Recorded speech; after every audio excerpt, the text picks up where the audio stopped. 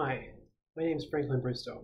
I'm an instructor in the Department of Computer Science at the University of Manitoba. Today I'm going to be showing you how I set up OBS Studio, a free and open source screen recording solution for recording your desktop. First, you're going to need to download and install OBS Studio. Go to the OBS Studio homepage, which I'm showing here right now at obsproject.com, and download the correct package for your operating system. Once you finish the download, you can start the installer and you can accept all of the default options for installation. Nothing needs to change here. I'm going to start this video by assuming that you already have OBS Studio installed. The first time you run OBS Studio, you're going to be prompted to complete the setup wizard. The setup wizard will help you pick reasonable configuration options for your intended use. OBS can be used to stream to live services like YouTube and Twitch, but we're going to be configuring it to record video that we will upload to our own LMS, so UMLearn. Start OBS up from either the start menu or the desktop icon, or after you have completed the installation process. The first time it starts up, the auto configuration wizard is going to appear.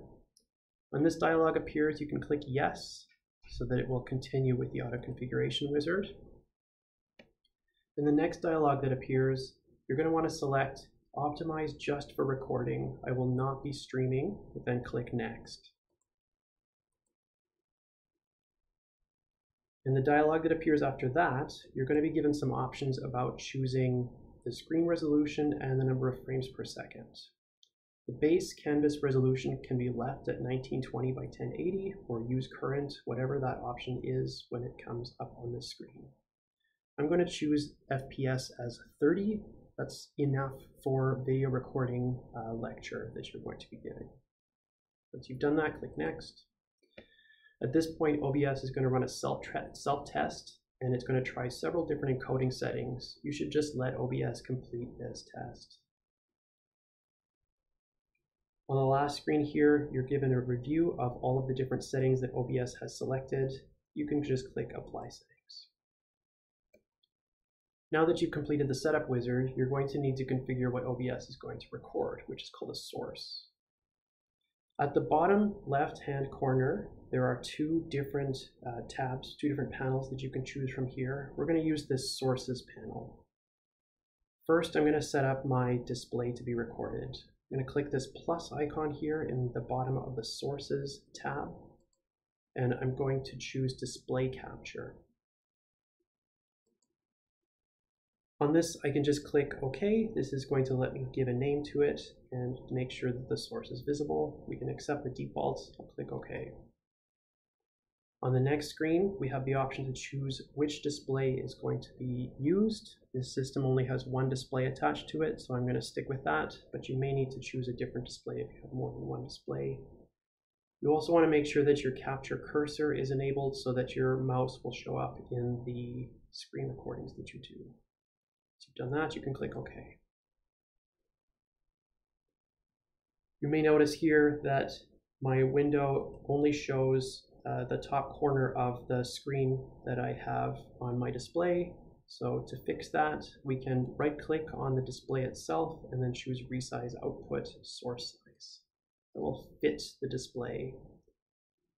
OBS is going to give you a warning here, but it's okay to accept this, so click Yes.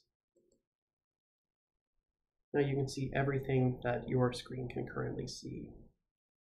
The next thing we're going to configure is that we can overlay some text on top of the screen so that we can put things like a copyright notice. So in the Sources panel, I'm going to click that plus icon again, and here I'm going to click Text. I'm going to choose Text. I'll accept these default sources for creating the source. I'll click OK. And in the text field here, we can enter the text that we want to display. So I'm going to write copyright 2020 Franklin Bristow. You can customize things like the font and the color of the font, but I'm going to accept defaults here, and I'm going to click OK. After we click OK, the text appears in the top left corner of the screen. You can see a red outline here with some handles. You can click on the text and you can drag it to where you want it to appear in the video once you are doing the recording.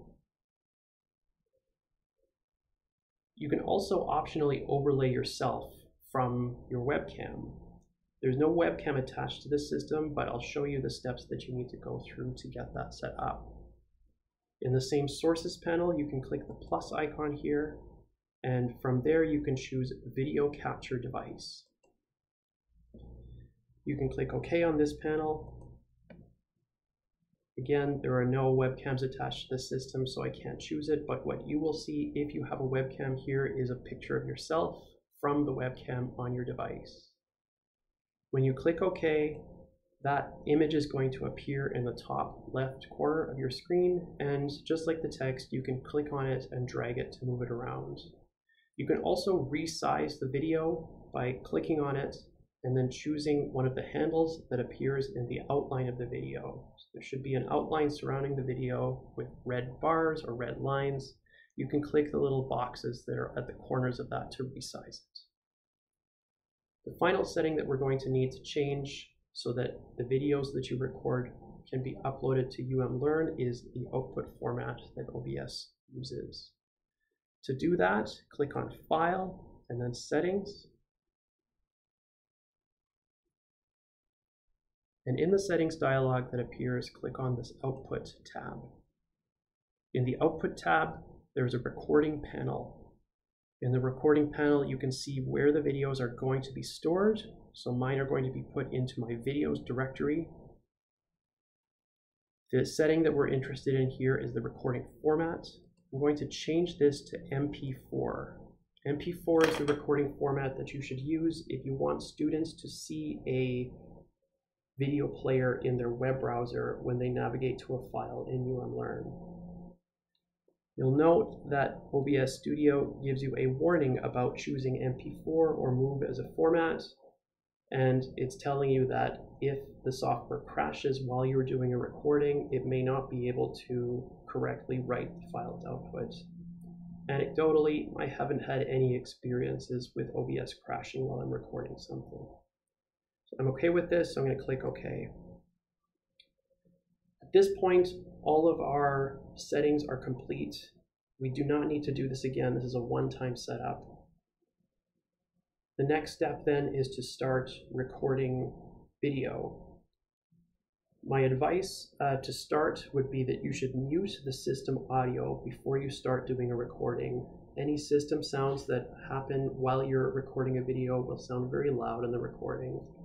So I would advise you to mute the system audio before you start. There's two different ways that you can start recording a video in OBS. The first is from the main window itself. You can click this button, Start Recording, to start a recording. That will change to Stop Recording. Once you've finished your video, you can click the Stop Recording button. While you're doing the recording, you can just conduct your lecture as you would regularly conduct it, moving between windows and showing slides or other media or content to your students. The other option that you have for starting a recording, and this makes it a little bit more professional, is to hide the main OBS window. So in your system tray area, you can click on the OBS Studio icon once with your left button. That will hide the window. Once the window is hidden, you can right-click on it and start recording. So at this point, OBS is recording. I can proceed with the lecture as normal. This error is showing up, or this warning is showing up because I'm doing this in a virtual system. I'm going to stop the recording by right-clicking on that system tray icon and clicking Stop Recording. The videos that OBS has recorded are now available in my videos directory. So I'm going to open Windows Explorer here. And I'm going to navigate to my videos directory. And you can see that there are two recordings here corresponding to the two different videos that I've captured with OBS. You don't need to do anything more to these video files to upload them to UMLearn, and you can upload them to UMLearn as you would any other content that you want to provide to your students. When a student views this video file that you have uploaded, they will see a video player in their web browser. And that's it.